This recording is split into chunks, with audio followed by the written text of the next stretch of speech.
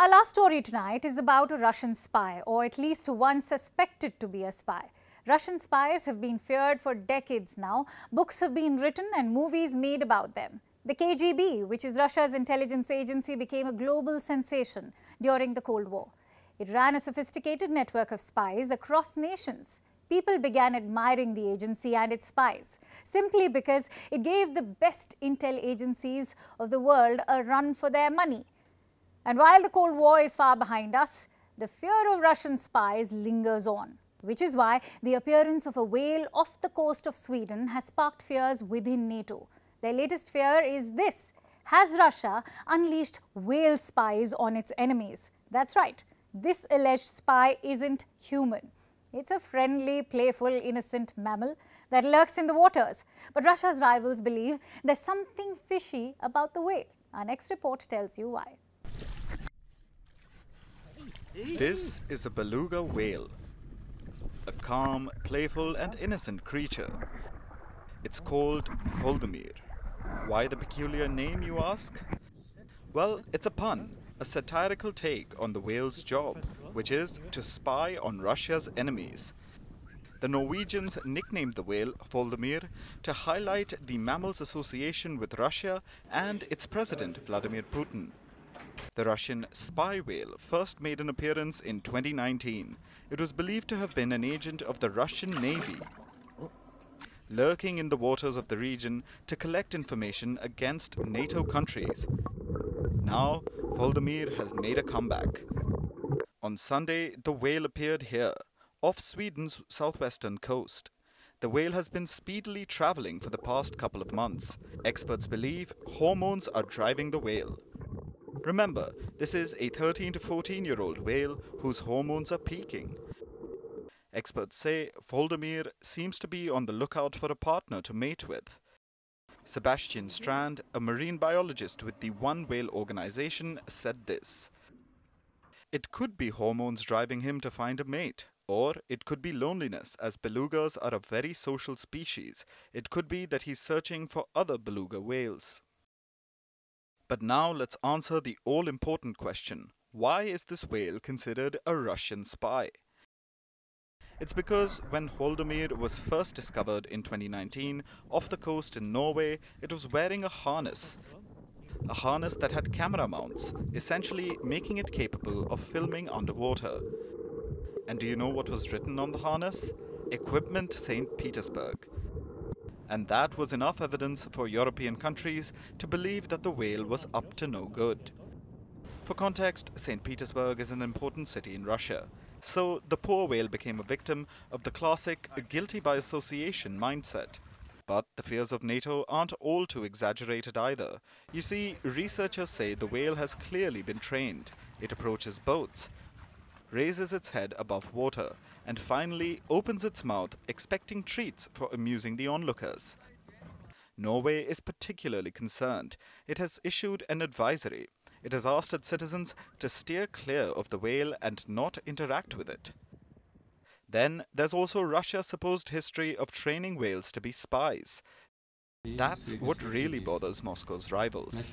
Russia has been training marine mammals since the Cold War. But Russia isn't alone. In 2014, Ukraine accused Russia of stealing its military dolphins. Ukraine has been training and deploying dolphins for military operations for years now. It even had a center for training the mammals to perform daring operations. But when it comes to the beluga whales, Russia seems to have a soft spot. Why? Because these whales can perform a variety of jobs, like protecting naval bases, detecting mines and torpedoes, and even assisting naval divers. And there's a history of Russia using these mammals for military purposes, which is why Europe is convinced that Volodymyr is a Russian spy. One that needs to be avoided at all costs. The Korean conflict is entering space. North Korea is all set to launch a spy satellite. At least that's what they claim. The launch is slated for next month. It could happen between May 31st and June 11. North Korea has notified Japan of the launch. They say it could affect the waters near the Yellow Sea and the East China Sea. Japan has put its missile defense on alert. The plan is to shoot down any projectile that enters Japanese territory. This announcement raises a couple of questions. Why does Pyongyang need a spy satellite? Does it have such technologies? And why is the US and South Korea worried? Kim Jong Un has a long wish list of weapons, like nuclear submarines and intercontinental missiles. A spy satellite was also part of that list. But here's how Pyongyang is justifying it. A spy satellite would help North Korea identify US warplanes and deployments. It would improve the accuracy of any military strike. That's the official explanation. But is North Korea capable of building something like that? They have launched 2 Earth observation satellites before, one in 2012 and again one in 2016. Neither has sent any pictures back to Earth. Is this spy satellite any different? Experts say it's unlikely. North Korea's state media has released a picture of the so-called spy device. Experts say it's too small to relay high-quality pictures. Why then is Pyongyang bothering to launch it? To test the technology. You see, satellite launchers share a lot in common with long-range missiles. The core technology is same. So launching spy satellites could be an excuse. The real reason could be testing out ballistic missile technology, which, by the way, is illegal. The UN Security Council has banned North Korea from using ballistic technology. So if this launch goes ahead, there will be sanctions, or rather, more sanctions. Japan and South Korea have criticized Pyongyang's plan. They're calling it a serious provocation. So why is Kim Jong Un provoking, and why now? Just last week, the US and South Korea conducted live fire drills near North Korea. 4 more drills are planned. Both countries are marking 70 years of their alliance, so naturally, Kim Jong Un is angry. He usually escalates when there is a joint drill. But this time, he's got more reasons. South Korea also launched its first commercial-grade satellite last week. The hope is to build and deploy a spy satellite by late 2023. This would give South Korea an edge. So maybe Kim Jong Un is thinking ahead. Maybe he wants to keep the military status quo. But to do that, he will also need outside help. Kim's biggest ally is China. They have refused to comment on the planned launch. Instead, they called for meaningful dialogue. Where does that leave the Korean peninsula? More volatile than before. Kim Jong Un has carried out 100 missile tests since 2022. In the past, such tests indicated a willingness to talk. It was Kim's way of saying, come to the table. But this time, the dynamics are different. The Ukraine war will be playing on his mind. In the 1990s, Ukraine gave up its nuclear weapons, and look what happened to them. So getting Kim to give up his nukes will be harder than ever. Plus, how interested is the US? Biden has taken a harsher stance than Donald Trump. So no summits and love letters. In fact, last month he sent a stern warning. Biden said a nuclear attack by North Korea would end the Kim dynasty. He also signed a new security declaration with Seoul. So the dynamics in Korea have changed. South Korea is more assertive now. It has launched a satellite. It is talking about becoming the world's #1 arms manufacturer. All this would have unsettled Kim Jong Un. Hence, the satellite launch. Now, there's something else that's making headlines in Japan. Turns out Tokyo has its own Partygate scandal. It involves Prime Minister Fumio Kishida's son, Shotaro. He was serving as one of the Prime Minister's advisors. But now, Kishida has succumbed to public pressure and sacked his son. Why? Well, Kishida's heir apparent held a private party last December. This was at the PM's official residence. And new photos from the party have emerged. Shotaro Kishida and his guests are seen being inappropriate. Not in the way you'd expect, though. They were seen posing at a symbolically important place. Yes, that's it. Not exactly what most of us would consider a scandal. But in Japan, it caused an outrage. And it led to the Prime Minister having to fire his political heir. Here's more.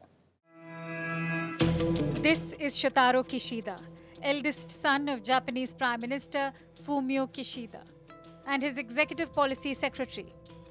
But that's set to end this Thursday. Kishida Jr. has got the sack. He's being forced to step down.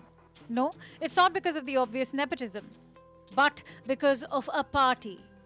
Shotaro is facing the music for partying last December. At the Prime Minister's official residence, The scandal is about a Bonenkai, or Forget the Year party on 30th December. A lot of relatives were invited, and pictures from the gathering have been made public. Shotaro and his relatives were photographed posing on the red carpeted stairs at the PM's residence, with Kishida Jr. standing at the centre. A place of honour reserved for the Prime Minister. It has drawn a stream of criticism. Now, this may not seem like much to a lot of people around the world. However, it's a big deal in Japan. The stairs at the PM residence hold a symbolic value. You see, the Prime Minister's residence is a 100-year-old building. It used to serve as the PM's office till 2005. That's when a new office was built and the old building was turned into the PM's living quarters. So the building and the iconic stairs are looked upon with deep respect. Shotaro Kishida posing there is seen as extremely disrespectful. Then there were other pictures. The partygoers were also seen standing at a podium, as if holding a news conference. All of this has outraged the Japanese people. And their ire was directed at Fumio Kishida. The Prime Minister is facing flack for his son's actions. His popularity is tanking once again. Kishida has been facing heat continuously during his tenure. A lot of it came after the assassination of former Prime Minister Shinzo Abe. The assassin killed Abe over his links to Japan's controversial Unification Church. It brought scrutiny to the ruling party's links with the organization. Those ties caused Kishida's popularity to tank, but he was overcoming that. In fact, Kishida saw a boost in ratings recently. This was after the recent G7 summit in Hiroshima. Kishida was finally being seen as a true statesman. But then, this Bonenkai party picture debacle happened. Kishida has no choice but to oust his son from his position. So far, he had kept Shotaro in office despite the optics. He began working for his father in 2020. After all, it's common in Japan to groom one's heir on the job. It's especially common in Japanese politics. You have numerous examples of dynastic politics in the country, like former Prime Minister Shinzo Abe. He was the grandson of former Prime Minister Nobusuke Kishi, so the nepotism wasn't too unusual. But Shotaro keeps courting controversy, from using embassy cars for private sightseeing trips to shopping for luxury souvenirs for cabinet members. The Japanese Prime Minister tried to sweep it all under the carpet. But the party photographs were too much for Kishida to ignore. Shotaro is now getting the boot for his inappropriate behaviour. Kishida has now said, and I quote, "His behaviour at a public space was inappropriate as someone who is in an official position. As political aide, I've decided to replace him for accountability." It's a blow for the Japanese Prime Minister, but it could be a victory in the fight against nepotism in politics.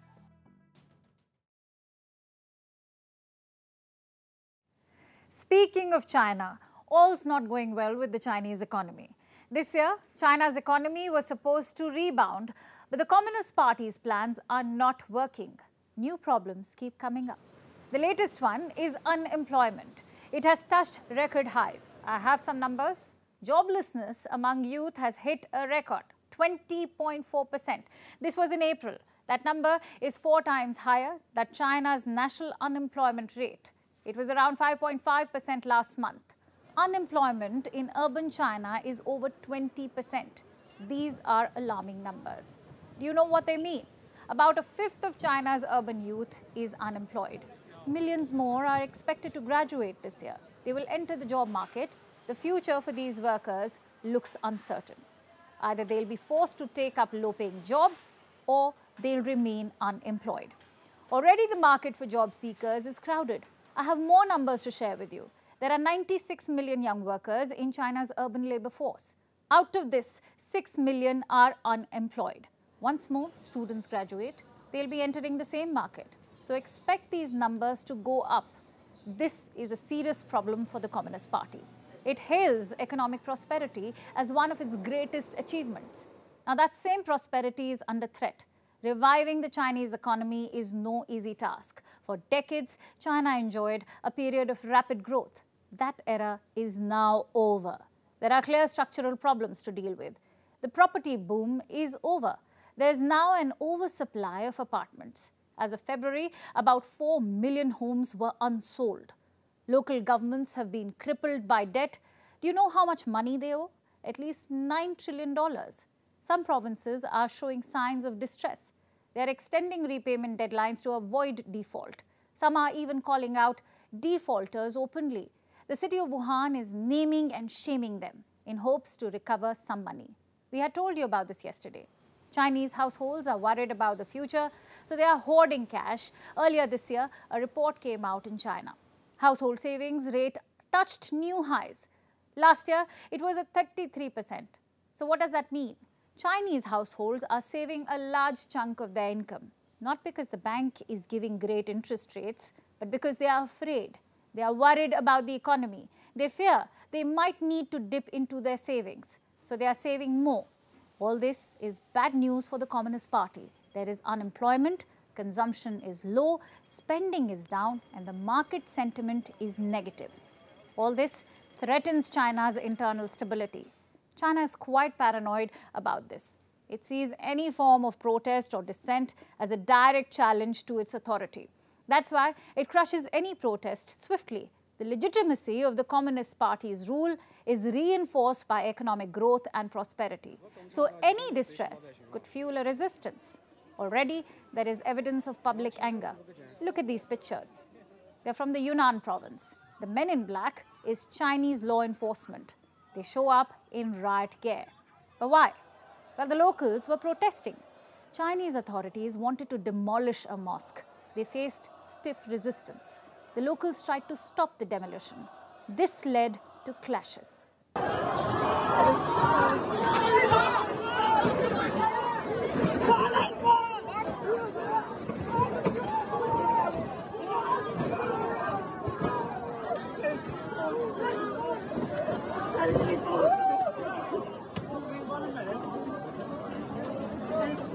Such protests are rare in China, but they are a sign not all's well in Xi Jinping's China.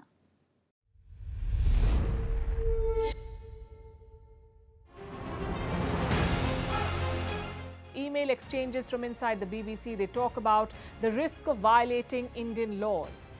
It's easier to rake up the freedom of speech debate, but does it give anyone a free pass to knowingly violate the law? America supports India because it needs India's support in return. And India is working with the US because it suits India's interests. This is how geopolitics works. Last night, he diffused a crisis with his defense minister. But today, Netanyahu was confronted with a new problem. His cabinet seems to have rebelled against him. The UK is looking at the Indian subcontinent to fill its coffers. That India seems to be negotiating from a position of power, like a partner and not a former colony.